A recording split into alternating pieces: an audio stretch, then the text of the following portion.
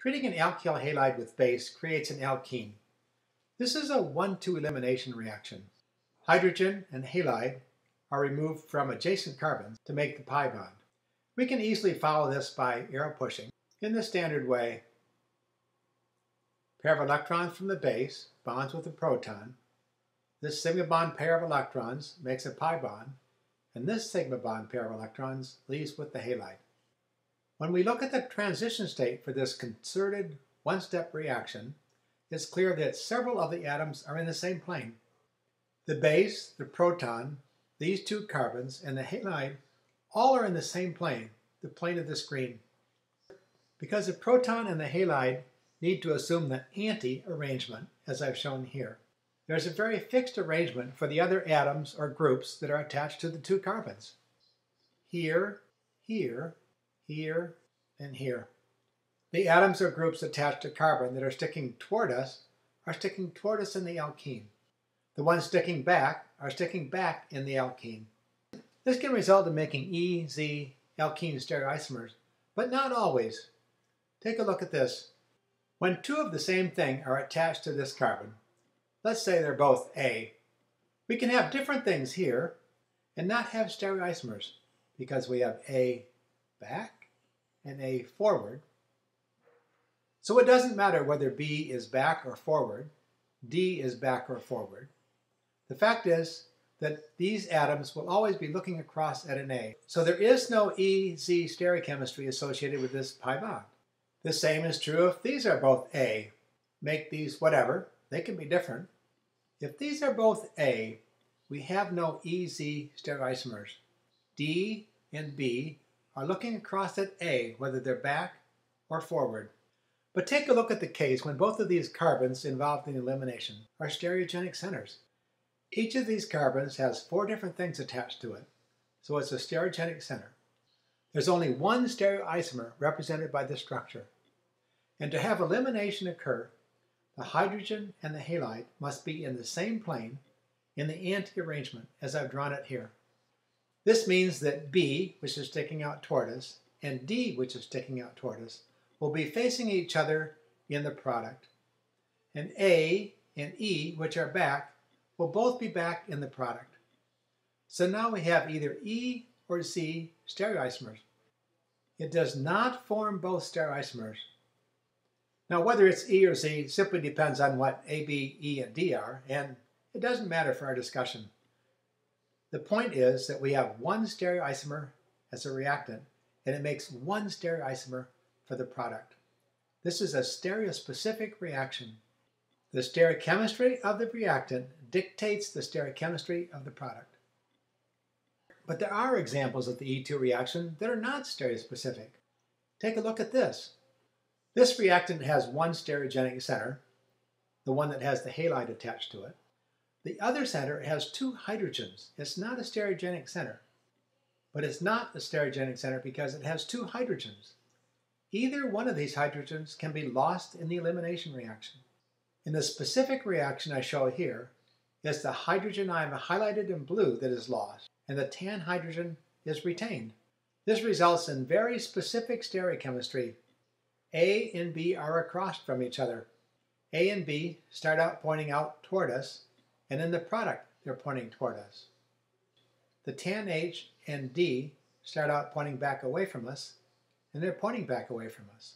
So when we lose the blue hydrogen, we only make one stereoisomer.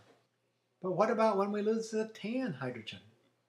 To lose the tan hydrogen in this elimination, it must rotate up here to assume the anti-coplanar position. That means this blue hydrogen rotates down this way, and A rotates over there. That leads to this arrangement in the reactant, and this stereochemistry in the product. The stereochemistry is different. This single reactant makes 2 stereoisomers. Whether this is E or Z is determined by what A, B, and D are, but it's only one. And whichever one this is the other one. So I'm going to write Z or E. And I have a question for you. Which of these 2 stereoisomers is favored? The answer? The more stable one. The factors that make one alkene more stable than the other will also affect the stabilities of the transition states leading to these stereoisomers. So the more stable alkene will have a more stable transition state, lower activation energy, and will be formed faster. So there are 1,2 elimination cases where the product has no stereochemistry. There are other cases where there are 2 stereogenic centers and the reaction is stereospecific.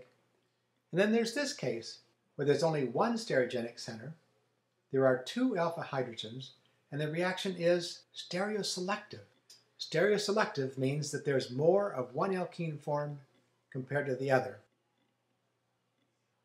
Now I want to show you one more thing, in part because it's interesting, but mostly because you should take a look at this.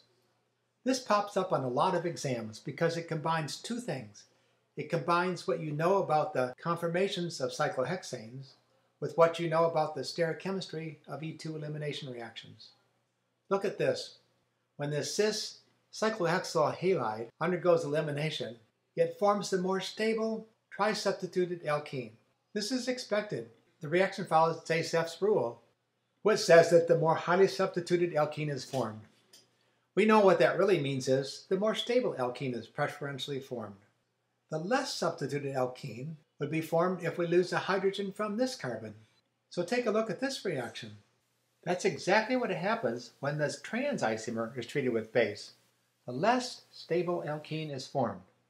This position selectivity is a function of the stereochemistry of the reactants. The cis stereoisomer makes the expected more stable alkene, but the trans stereoisomer doesn't. It makes the less stable alkene. To explain that, we need to look at the chair conformation of these 2 structures. To write the chair form of the structure up above, I've written the halide in an axial position and the hydrogen that will be lost in an adjacent axial position. The halide is sticking straight up and the hydrogen is sticking straight down. This is the anti-coplanar arrangement that we know is necessary. This bond, and this bond are all in the same plane. So the stereochemistry of this structure permits the anti-coplanar arrangement to form the more stable alkene. But that's not the case when we have the other stereoisomer. In this other chair, where we need to have the hydrogen, we have the methyl group instead. The methyl is anti-coplanar to the halide. This 1,2 elimination reaction to make the more stable alkene cannot take place. However, there is an anti-coplanar arrangement between the halide and this hydrogen on its other side. So loss of this alpha hydrogen together with the halide makes the alkene I've shown here. The reaction is highly regioselective because of the stereochemistry of the reactant.